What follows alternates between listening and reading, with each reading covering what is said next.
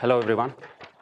So just to give you a quick summary of what I will be covering today, Andy has already talked to us about what's driving big data growth. A lot of you guys have heard of big data. There is a lot of confusion as well out there. It's an evolving field. I'm not going to add my own perception to that to add to the noise. I'm going to focus on what we are hearing from our customers and primarily try to address the challenges that companies across industries are currently facing in adopting big data. Of course, Hadoop is there, the technology is there, and lots of new technologies is driving big data, but there are a lot of challenges that companies are facing, and I'll try to focus on that and how we are trying to address those challenges. And our experience has been across industries, so that kind of gives you a good picture of what's going on in various areas and which industries are actually doing better than others. But before I get into that, just a quick summary of what we are about, CrowdANALYTIX, because it is a new concept, and just want to quickly explain that to you guys. We now have a community of data scientists. As Richard mentioned, this is a scarce resource. We have people across 50 countries. More than 3,000 of them are now aggregated on our platform and are available for us to solve any data analytics problems. Now, there are problems that are, as far as the data is concerned, it's clear what you want, the problem definition is right and known. But there are many problems out there right now because this area is evolving.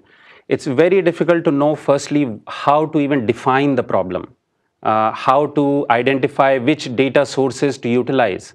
If it is the advertising you're talking about, if you want to predict a customer's behavior, which data sources are important? It's not an easy question to answer. Not only that, a data scientist has one perspective, right? He might be a great guy, but he still has biases. We eliminate those biases by getting the community to compete against each other. So any project held on our platform is held as a competition. And you will find hundreds of data scientists competing independently, coming up with solutions. And the best of those solutions are then delivered to the customer. So that's our process. We primarily look at public data because it's most of the data, by the way, the big data that you look at, most of it is publicly available. And the rest of the transactional data has always been there. So we try to focus on that. There is climate data, there is data on parking lots, there's data on accidents, crimes, real estate, social media. All of this data can give you immense amount of knowledge about companies and actionable insights. So that's the process we use. Just a quick thing on how it works. So any customer comes to us, there is a discovery phase. We engage with the customer, understand his problem. As I said, the biggest challenge is translating a business challenge into a modeling challenge. The two guys don't even understand their language, each other's languages. So for example, a data scientist is thinking in terms of modeling, and a marketing guy, and I have seen this across industries now, marketing guy is not able to communicate his thoughts in a manner that a data scientist understands. This communication gap is what we fill through our solution managers. Once the problem is translated from a business one into a modeling one, this is then posed to the community. They come back with models, which we then package again as actionable insights for these companies. So a marketing guy is more interested in prediction of what a customer wants to buy, or he wants to know what is the ROI of his marketing mix, what is the most optimum mix that he should be utilizing. And the data scientist is thinking in terms of what data sets to utilize, how to clean up the data, how to merge different data sets. We fill that gap, okay? Now, this is a quick snapshot of the kind of people we have. So, yes, resources are scarce and scarce across US and India or any other part of the world. This is common. Why is it scarce? And Andy will probably agree with me. Many of these mathematicians don't really want to be associated with one type of problem. Okay, this is They would rather remain horizontal. They're thinking numbers. To them, predicting the condition of a heart is the same as predicting the quality of wine. They don't care, and they would rather remain independent. So the best guys are independent consultants, and we've just aggregated all of them. Just a quick thing on how algorithms get optimized, right, on our platform within a very short period. So Andy talked about speed to market. Think of it as parallel processing of the experimentation process. When you're doing a new big data analytics, there is a bunch of trial and error phase that you go through. This happens in all industries, all organizations. When you are running a pilot, you will, the first step, you build a model, you try it out, you tune it, you test it on real data, you go back and do it all over again. If you're doing this with one data scientist, it takes a while. And that's one of the reasons the cycle times are as big as 12 months to 24 months. We are parallel processing this entire process, okay, of testing, trying, and tuning.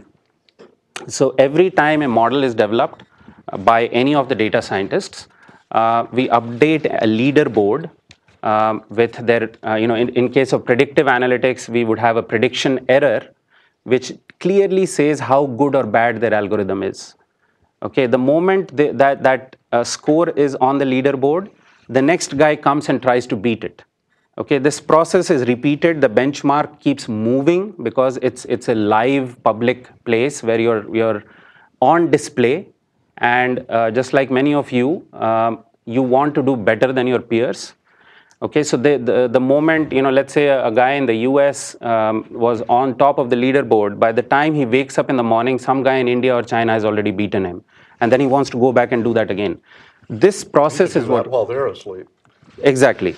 So that is what is shown by this curve, which shows how quickly, within 4 weeks, we reach a point where no further improvement is possible in the model, and this is the algorithm that gets developed and delivered to the customer. Okay, why is all of this required? Algorithms exist. Okay, there are 50 or 60 types of different algorithms across machine learning and statistics. There's nothing new about that. That's existed for a while, and it's been derived from artificial intelligence. The field of artificial intelligence, and there's just enough algorithms out there. What you feed into the algorithm is just not a science, it's an art, okay? And that is what causes all of these variations. And it's amazing how you see these variations, right? When you test it out on the platform. So just quickly, so that was a quick intro on how we do it, but I just want you guys to see where big data is as far as we are seeing, right? From discussions with companies doing fraud analytics, patent analytics, customer analytics.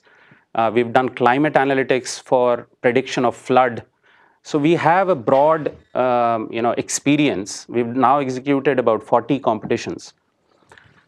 This is where the industry is, okay? So people like Cloudera have ensured that the only thing Cloudera is doing is scaring the hell out of you and telling you, I hope that's okay. Those guys are not there. No problem. Okay, so what they are doing is they're telling you, look, you need to keep all of your data, okay? It could be data created by your video or audio or anything at all that you've been throwing so far, or putting into your magnetic tapes, they need to be on your Hadoop server. Why are they doing it? Because unless you reach a scale of 1 terabyte or more, Cloudera is not needed. So what are they saying? Right, this is basically where it is, okay? I'm not exaggerating at all. So stop, when you're vacuuming your place, stop vacuuming it. Keep all the dirt with you. You never know, there could be a gold particle there somewhere that you are throwing along with the dirt. This is what Cloudera is telling people, okay?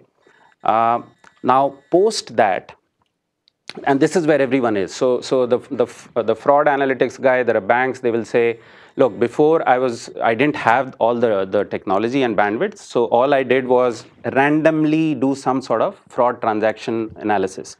Today, analyze each and every transaction. I have the ability to do so let me analyze each transaction. That's where people are heading. Everyone is stuck at first deploying their Hadoop itself. Okay, unfortunately, that's where the world is.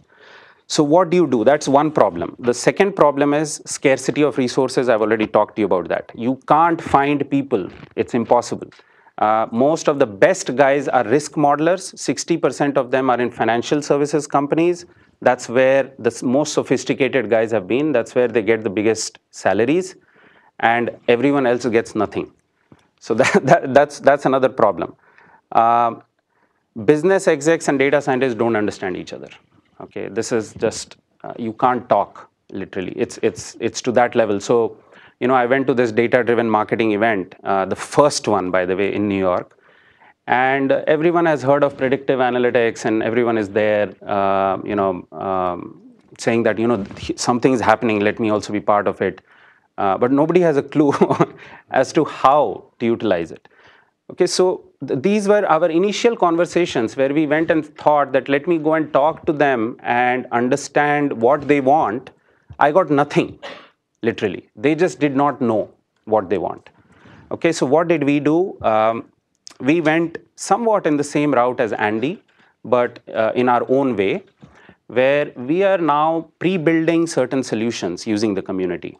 Okay, so we would rather give you business solutions than try to explain to you how all of this happens. Okay, and nobody gets it. And usually you're selling to business users. Data scientists don't even exist, as I said, in most of these organizations. So for example, right, just a quick example, and there are many that we've gone through, and this is definitely resonating, which is, think of it, this as a simple, and by the way, even this is not happening yet, right? So you have social media monitoring, you have people filtering information so that you can respond to some of your customers. There are sites that provide what your competitor might be doing, which is of value, but nobody is trying to identify correlations in all of the various data streams. If you tweeted on Tuesday morning, what is the probability or of it getting retweeted, say 10 times or 20 times? Nobody is telling this. Okay, it's why, and that's the question. That question is more important, and that is because people are taking the tools approach. And a tool can take you only that far because there are plenty of correlations. What we are doing is in real time on our server, we have 20 digital streams constantly being streamed. We look at a slice of time and we tell you what impact your tweet is having on your Google trend, or what impact your YouTube video like is having on your retweets. This is something that's impossible because when a community looks at millions of correlations, there is a need for some human intervention at this point to identify which is the signal and which is the noise. And there is always, a model will give you a bunch of correlations. Correlations is easy. What is the junk in there actually does require a guy with a magnifying glass, and that's what we are trying to do. Okay, so this is one of the kind of business solutions that is resonating with clients. Similarly, we are doing climate analytics. We've done patent analytics. That one is a very interesting one, where we analyze 22,000 H1N1 patents around H1N1 virus. As you know, these viruses keep mutating, and hence the vaccine needs to keep updating. So it's a huge process, and it's a very costly process for these guys. What we did is we looked at these 22,000 molecules, and we identified the top 22 or 30 that should become the starting point for building the vaccine. We saved close to 4 or 5 months of time in doing so. Because look, the fundamental pharmaceutical research days are over. Okay, there are many patented molecules, and usually a new vaccine is an amalgamation of those molecules. So smart grid analytics, just helping you look at energy data. And for example, you have these smart meters now and it's going to come in almost every house. And the energy usage is getting recorded. You know the signature of each device in your house. So you know when the fridge got turned on, or when the light bulb turned on, there is a certain wave pattern that gets created. We looked at this algorithm and we tried to split those signals so that we can provide itemized, almost like a credit card statement. Can we provide an itemized energy usage bill to you, where an air conditioner, you know exactly which device is consuming more energy, so that you can improve on it. Or maybe an air conditioning company can come back and tell you, look, try this out for free, your consumption will go down. So that's again, and CRM analytics. So we've looked at online customer behavior. And so recommendation engines are good when you've already, basically, someone has already bought a product. Imagine you have a new product and you have a new customer. I can tell you what is the likelihood of this new customer liking this new product. So we've done that for an online. So we've done this now across industries. And we worked in US and India. So I don't have experience in Asia, so I'm not going to talk about that. But in India, the core difference between US and India is the availability of data. Okay, the maturity and the availability of data is reasonably high in the US. Data is not easily available in India. And so the kind of problems we are addressing are very different as a result. In the US, for example, in marketing, we will focus on customer retention, churn, loyalty. In India, because there are two reasons. One is data is not available, and the second is it's a developing, evolving market. So they are more interested in, how do I acquire new customers? Can you get me data on that? How do I make my insurance agent more effective?